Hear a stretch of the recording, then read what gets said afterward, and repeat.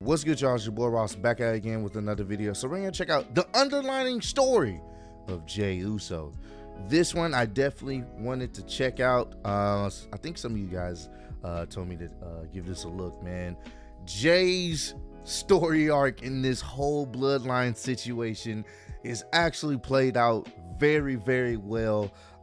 It's crazy that we can say 2 years later into the bloodline story, he has become more relevant again. You know, he's become one of the focal points once again. It started with Jey, and now it's coming back around and potentially maybe ending with Jey, depending on how things play out at Elimination Chamber and what may happen at this year's WrestleMania. So, hey, I can say this. I don't know if this was long-term booking in the sense of what they plan to happen, but hey, it's working. So I definitely got to check this story out. Appreciate all the love and support you guys have shown on the channel, man. Shout out to Super Kick Studios for always the dope videos, and let's get right into this.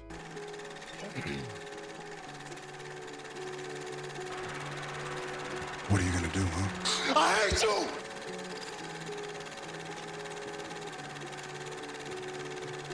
Why can't I be the one to provide for the family, Oos? You know what they say when they see me, Oos? Which one are you? Good storytelling, bro. Good storytelling, good acting, selling it. For the past 3 years, WWE has been telling the story of Roman Reigns and his dominance, his family coming together to rule the WWE, and Reigns achieving his full potential as the final boss of the company. But now you look at it and you wonder, is the story really being told his, or has this been about Jey Uso the entire time? Manipulated, led to believe that he's doing the right thing, remaining under the ironclad and tyrannical rule of Roman, and forgetting everything that he once fought for and the adulation he once desired. A guy who just wanted to be his own man, intent on proving his worth, chastised and nearly disowned by his own cousin for simply challenging his status. When Roman returned, it was under a different persona, calling himself the head of the table, insinuating that no one was better than him in the NOI family, that he was the top guy, and it had to remain like that for the family to thrive and survive. That's also when Jey's twin brother Jimmy was out of action with a knee injury, leaving Jey all alone. These two crossed paths on the SmackDown after Payback, and it was there where Jey Uso, the cousin of Roman Reigns, got put into a fatal 4-way #1 contenders match for a shot at the Universal title at Clash of Champions. Before the match, Roman told Jey that his brother would win. Hell, he'll win anything. Let's see if you can get one on your own this time. And from the very first night, the mental games with Jey pitting him against his twin were underway. At the end of the night, he did it. He won the chance to fight the family's crown jewel at Clash of Champions. The next week, Jey Uso's story started to be told to everyone, and it was simple. He also wanted to make the family proud. He told us that he was the third of 3, born 9 minutes after his brother Jimmy and a few months after Roman, who is his cousin. For years, Jey Uso had been nothing more than the second half of the Uso twins, one of the most innovative and exciting tag teams in WWE history. But here he would break free from the shadow of his twin, which, as he told us, was something that was a blessing and a burden. Roman told Jey that this was his moment to take a huge payday home, to be in the main event, but at the pay-per-view, it was going to be just like when they were kids. He was going to whoop Jey's ass, it was all love, and the title was going to stay around Roman's shoulder for the family to stay where it was. Jey got left high and dry when he challenged Corbin and Sheamus to a tag match. He was a little immature, a little too sure of himself, but when Jey fought 2 guys on his own, he proved to Roman that he could win the match himself. Roman came down and took the glory for himself after it was Jey who did all the work. And from here, we started to see the slow seeds of manipulation. From the moment Jey raised Roman's hand, Roman pulled it away because he saw Jey as lesser than him. Or maybe he knew that from a young age, once Jey is intent on something, he won't say die. So he had to find a way to have Jey fight with him rather than against him. The 40-year legacy of the NOI family. And what I want to pause and make a note here that he's already mentioned is the manipulation. Roman, this entire arc, it's just been Roman manipulating his family to pretty much have his back. He cares about them, but only to the extent of making sure that he's at the top. If any time they feel like they want to challenge him, that's when he tries to tries to manipulate them or gaslight them into realizing that that's not best for the family. And I've always loved his character in that sense of that's how he gets people to have his back. Straight manipulation. Wasn't Jey's to take. It was all about Roman, and Jey was constantly reminded of that. We saw how far the bloodline spanned, from Yokozuna to The Rock to Umaga to Jey's dad Rikishi. The whole world was told that Roman's right to be at the top was his birthright since the day he was born, while Jey was beneath him in the family, in real life, and in the WWE. That just naturally, he was never thought of as the guy. In the living room, on the football field, and in the ring, Roman was always superior, and these two were cousins who may as well be brothers. The next week, in another tag match, Jey made the pin right in front of his cousin, not allowing him to take credit for another hard-fought week. Roman, showing his true colors while Jey's back was turned, smiled to his face and frowned behind his back. We were told that whenever Jey would see Roman at family gatherings, it was always Roman sitting next to the Chiefs. Everyone believed in him, while Jey was just kinda there like an abandoned child. The elders saying that from a young age, it was always Roman. He was always a winner. He was always the best, that he was destined for greatness. And on the other hand, Jey wasn't held on that same pedestal and never really got given the respect that Roman had without even working for it. It's important to remember who Jey was at this time. He behaved like a petulant child. He didn't think before he spoke. He was easily triggered. Emotions got the best of him, and on screen they displayed him as someone who needed to clean up his act. We started to get to know the trials and tribulations of Jey after Roman told him that he'd give the title to Jey, but Jey wouldn't know what to do with it. He didn't understand the responsibility and weight of being the face of the WWE. How could he? After all, he's always been a twin. His entire life, he depended on someone else. Roman berated Jey for being born with the second half like he chose to, telling him that it'll never be him. Jey simply asked, "Why can't I? What if you're wrong?" This was someone who had heard this for years. He had a bit of an identity problem. He wanted to prove that the family may have appointed Roman as the guy, but he could do it too, and someone could be better than Roman. Everything that was on Jey's mind came out that night. He told everyone that he'd been battling this his entire life. Roman Reigns on a... And this storyline carried us through the pandemic era. This was so good. I can only imagine how this would have been in front of our audience and the crowd chanting for Jey. That would have been awesome. This was good.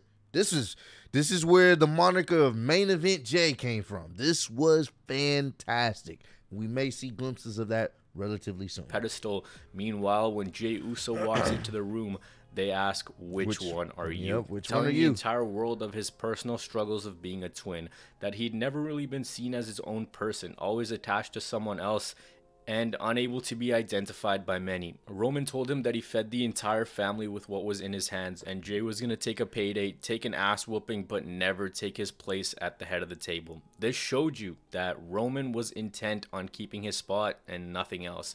At Clash of Champions, Jey didn't say die. He took punishment, but he just kept coming back for more. He wouldn't shut up and take the loss. Even when Roman went low, it wasn't enough. Jey was asked by Roman to acknowledge him as the tribal chief, do it now and this was over, but Jey just said no, not today. A switch then went off in Roman. He viciously beat down Jey, told everyone that the whole family's watching, your children are watching, that he'd been whooping Jey's ass like this their entire life. That was the underlying story, that this had been happening their entire lives, that Jey had always challenged Roman and could never shut him up. Jey wanted to stop the egomaniac before it got out of hand, and he knew that it would get out of hand. He didn't quit. Out comes his injured twin brother to throw in the towel, but Jey refused to say die, refused to lose to the man who's the reason he's been looked down on his entire life. Just kept saying, don't do it. And when he couldn't take his twin's pain, Jimmy had no choice but to throw in the towel. Family didn't matter at that point. Jimmy acknowledged Roman, but Jey didn't. It ended like it always did, with Roman on top, while the Usos couldn't do anything but watch. Paul Heyman officially declared Roman the tribal chief, but he said that he wanted to hear that from the one man who didn't acknowledge him. Jimmy did, but Jey didn't. Jey said that he was ready to go to war that night, and Roman told him that he wasn't proud of what he did, and also told him that he loves Jey more than his own brother does. Instead of giving Jey props for what he did at the show, he berated him and abused him. He told him that he embarrassed the entire family. Reigns spun Jey's not quitting as disrespect to him, when in actuality, Jey just wanted to be the guy. And Roman, seeing yet another opportunity to embarrass his cousin, gave Jey a title match without him even asking for it. This time, he wanted to embarrass him in a place. This was good. I remember at the time, I was like, I don't know if this needs a Hell in a Cell, but it still worked because of how personal it was. It wasn't like a blood feud. Well, technically it was, but it wasn't like hatred involved. Like, this needs to be a match to finally end a feud. But I love the storytelling in this. This was great. This was so damn good, bro.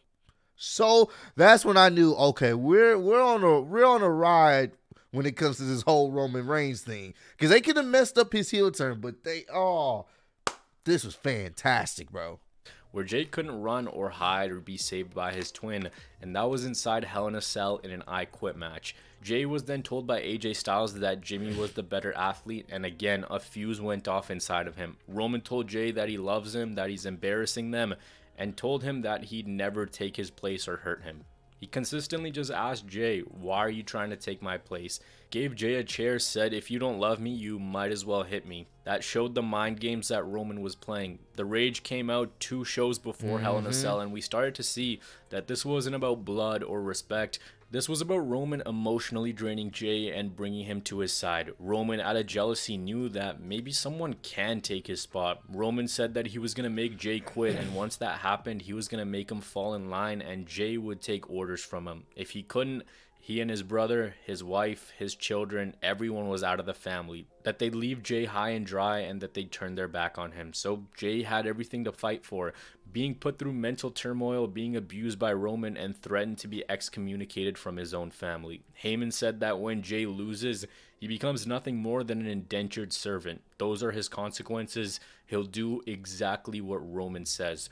Roman in this match just toyed with Jey, but again, Jey didn't ever say die or ever say those 2 words. Roman kept telling him, I don't want to go here, I don't want to do this to you. Jey brought in a leather strap and unleashed his rage and years of pain onto Roman. All the years where he had no choice but to just look up as this guy that everyone thought was a god. But like an authoritative father disciplining his child, Reigns went to work with that same strap. Roman smiling at his cousin's pain after telling him that he didn't want to do this and that he loved him. Jey choking Roman with a strap. Roman saying that he can't be held responsible if Jey didn't quit. And Jey not quitting set something off in Roman. Jey laid motionless, didn't say I quit. He didn't even say no. It was complete silence because of the beatdown he had taken. With more silence, Reigns grew more and more angry towards his younger cousin, wedging his head between the ring post and steel steps and hitting a drive butt. Even the ref telling Roman, this is your cousin, but he didn't care about who was on the other side. All he wanted was acknowledgement. Roman was pissed that Jey even dared to question the man who's been crowned the head of the table for years. He took the ref out because he just had to hear those words to feed his ego, saying, now I look bad, what am I supposed to tell my children? And from there, rage took over. With Jey motionless, Roman positioned steel steps over his own blood's head, telling him that since we were kids, you've known I was better. We're 35 years old, and you're still testing me.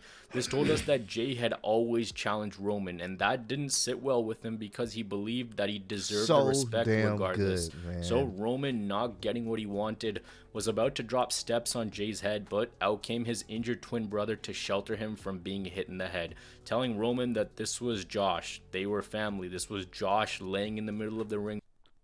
Roman's selling this. I mean, everybody's selling this to like the degree. This is when I was like, I'm here. I'm invested. Oh, this is so good. And Reigns starts crying. Reigns says he doesn't even know who he is anymore. When Jimmy extends his hand, he took it, locked him in a guillotine, and Jey, to save his twin brother, had no choice but to say I quit.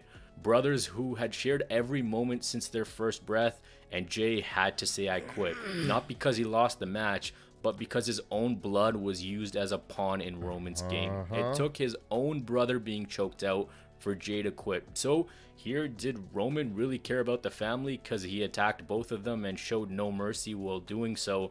Or was it Jey, the one who really cared about the family because he saved his brother? Jey was in tears that night, and it happened to him again. The Usos were of lower standing to anything Roman could do. He was crowned as the head of the table, while Jimmy and Jey were peasants who only sat at that table in pity. Those were his true colors. Jey and his brother couldn't do anything but watch as the elders put a lei around Roman's neck, and he was crowned as the head of the table, and he and his brother were simply nothing more than members of the family, simply followers. Roman again using any means necessary to keep his spot and his standing with the family. Again, always below him. That's all Jey ever wanted, was to show the family that he could do it, that someone is as good as this guy. But whenever Jey came close to doing it, Roman would pull off something underhanded. Jey saved his brother. Jey was the one who really cared about the family, but Roman only cared about being known as the top guy, only cared about the attention, the recognition, feeding his ego, and he manipulated the people that he claimed to love to get what he wanted. And This is the character we've always wanted from him. And I love it. It's fucking fantastic. I know some people have felt like his title reign has been too long, and I can agree with that at certain points, but this makes sense.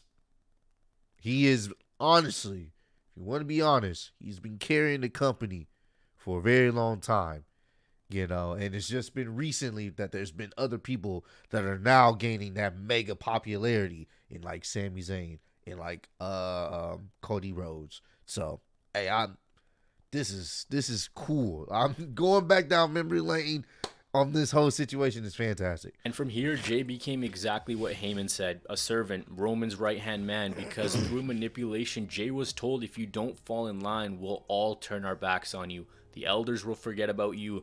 Your children will be embarrassed. Your wife will be embarrassed. You're going to leave a membership into wrestling's most dominant family behind, and you have no one to blame except for yourself. In reality, Jey wasn't leaving anything behind. Roman was just trying to turn Jey to his side. On national television, he was crying, saying to Roman that you didn't beat me, because he didn't. Roman manipulated his environment and simply told Jey to accept membership into the family, with Jey saying that that was a snake move, just like when we were kids. So that told us that this wasn't the first time that Roman had cheated. You saw the turmoil that Jey was facing. This was 35 years of frustration coming to the forefront, and the battle was always Roman. He always found a way to spin things in his favor and paint Jey as the bad guy, even though he really wasn't, never giving him a fair shot. Told him that if he doesn't fall in line, he's out of the family. He told Jey that he just couldn't do anything. Jey, in tears, literally screamed, "I hate you." Uso didn't want to lose another battle to the guy who's always been handed everything, always entitled just like he was now. Bro. But again, just like when they were kids, he couldn't do anything because Roman went to depths that Jey just didn't want to go to. He didn't want to use his own family because he actually cares about them. At the end of the night, Jey had his emotions toyed with so much, he couldn't break free on his own. Instead, he went back to that same place, and that was standing behind Roman, now out to prove that he was loyal to him and the family. Roman didn't care about that. He just needed protection. He conditioned Jey to believe in a message that was non-existent. From here, main event Jey Uso was born. He said that he understood now. He was going for the validation of Roman, something he said that he never seeked, but he had his head messed with so much, he felt obligated to get. From here, Roman didn't let him do anything without his permission. He controlled his every move, pulling an invisible string behind his back, making Jey his puppet. When Jey tried to do an interview, Roman said, "You out here trying to tell your story or something?"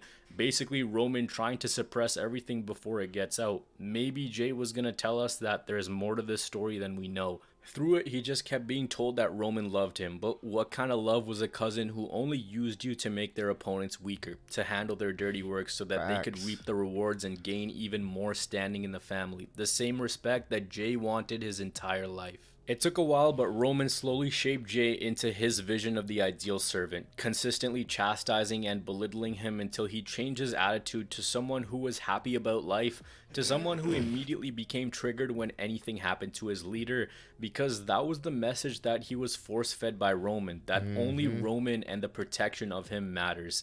Consistently gaslit to do things he didn't want to do, but now he answered to his cold-blooded cousin, who painted what was happening as beneficial for Jey, mentally, emotionally, and physically abusing him. Through it, Jey Uso became main event Jey Uso, but mainly he'd become a pawn in Reigns' game to stay and remain at the top. Jey became brainwashed that Roman's message was the right one.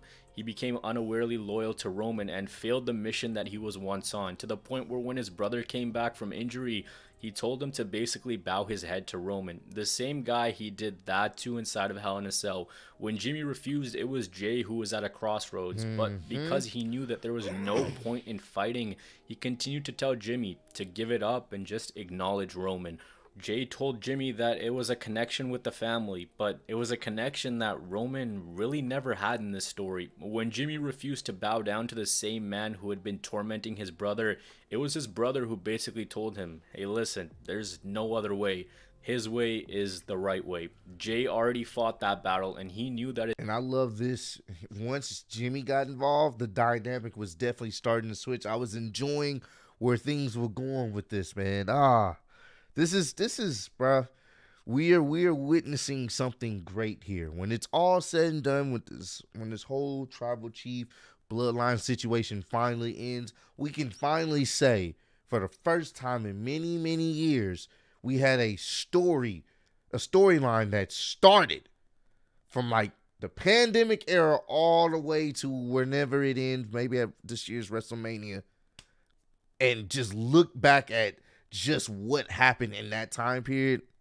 Awesome. his twin shouldn't and couldn't. Maybe he was protecting him from the same mental anguish that Roman put him through.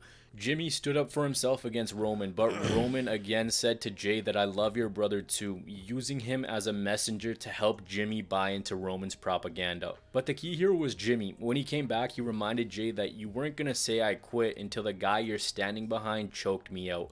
On one side, he was being told by his cousin that he loves him, and on the other side, it was his brother telling him the exact same thing. But the only one telling the truth was Jimmy. Roman used that same tactic on Jimmy that he did on Jey, threatened to take him out of his own family, and Jey, almost like it was programmed in his head because he'd been brainwashed, told Jimmy that that's our cousin, show him respect.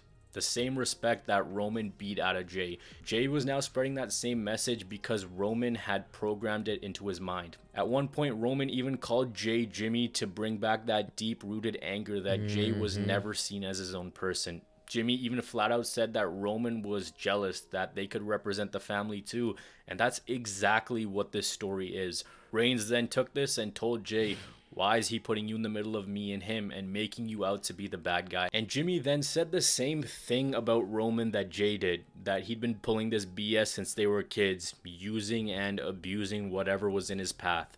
Roman was able to manipulate Jimmy, saying that he's the one screwing Jey over, and to make things right, Jimmy finally gave in. From here, both twins did whatever was asked of them, like robots programmed to take a command. What was once main event Jey Uso again regressed into a tag team wrestler and a follower in Roman's bloodline.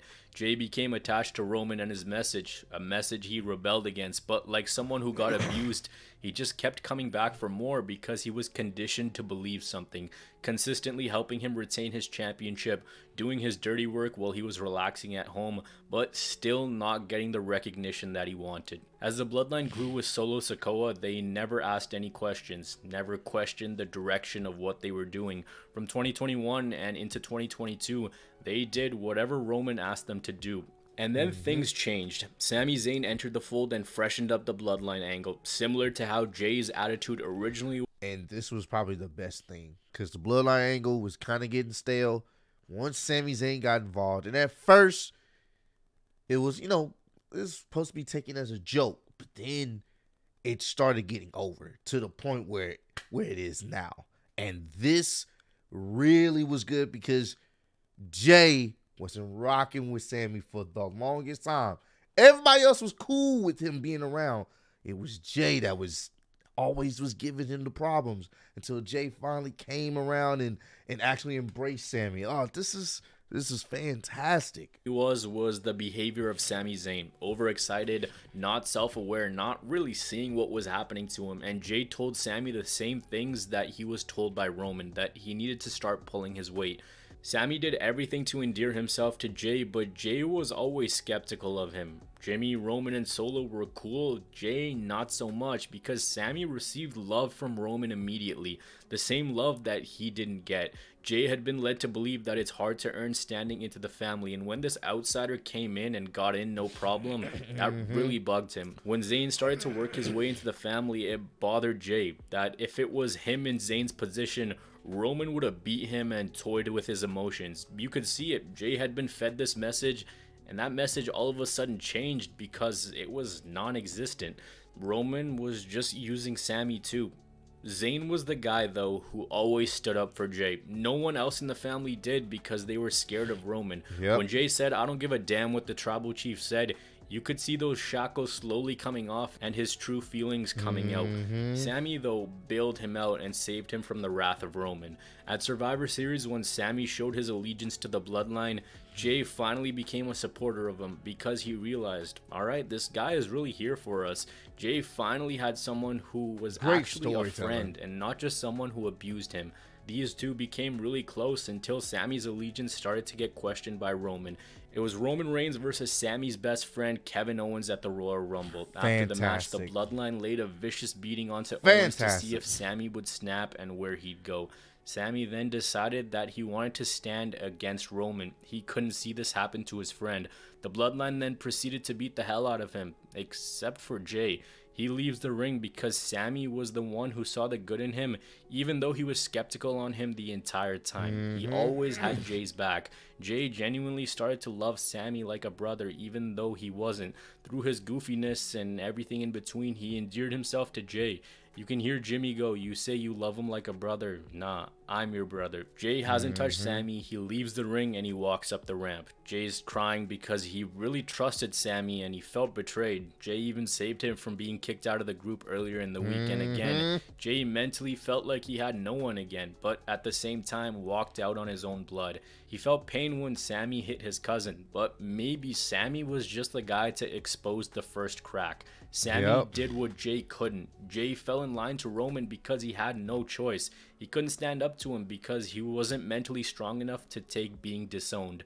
Jey knew that the guy he's standing up with doesn't really care about him, but this outsider, this guy who, forget family, wasn't even born in the same country as him, was the only guy who truly ever stood up for him. When 2 years previous, he was bullied and ridiculed for standing up to that same threat. It only took someone else to realize it. Jey developed this conditioning to believe what he was fed by Roman and never dared to challenge him. He fell in line and went back to being exactly what Reigns berated him for, a bona fide tag team wrestler, under the impression that he was serving the family, but he was just shunned aside for Roman to build his group and continue his rule at the top of the Anoa'i family.